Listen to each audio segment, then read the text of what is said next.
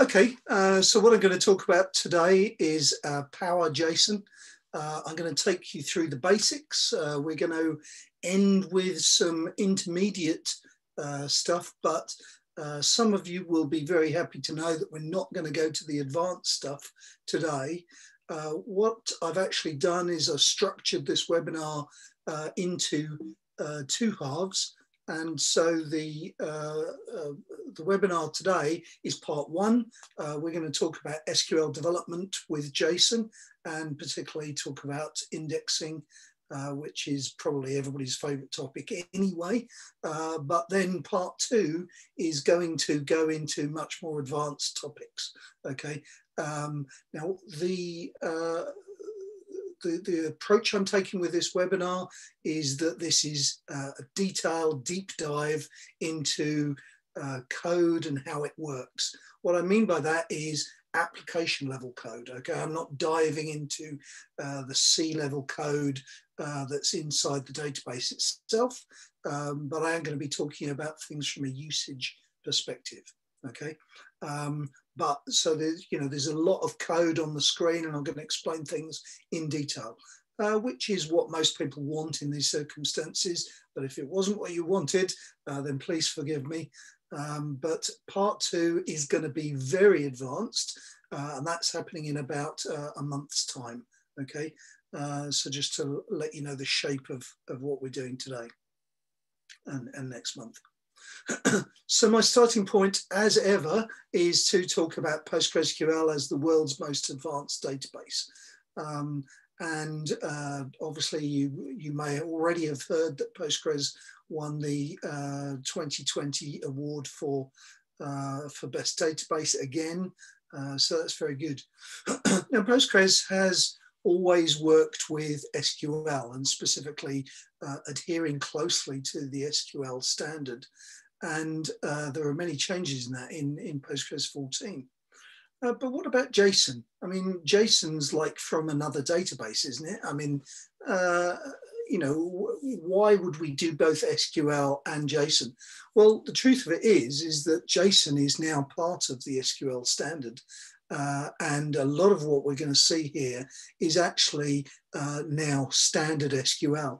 And the reason it's part of that standard is to a certain extent because of the support that was added for JSON to PostgreSQL. Okay, so it's full on a normal, completely acceptable topic to talk about PostgreSQL and JSON in the same sentence and in the same webinar. Okay, and that came about relatively lately in the history of Postgres, but not that not recently.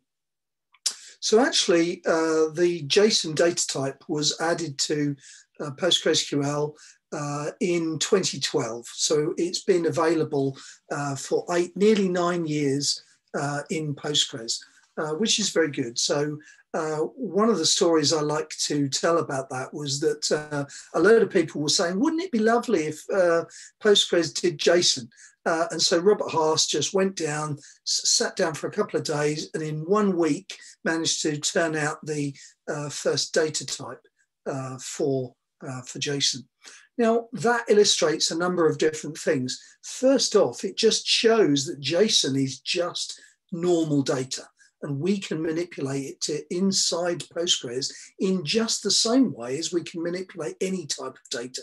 Okay, so it doesn't matter whether it's text or it's integer or GIS, we can manipulate it in Postgres. And that's actually what JSON is inside Postgres. It's not a weird add-on that you need to do. It's what we call a first order data type. So it's got the same treatment that you would get from integers or whatever. So it's indexable, searchable, compressible, completely usable alongside all of the other types of data. Now, just a few credits to the developers involved. Andrew Dunstan has been extensively involved across many different releases, committing code from a number of different people.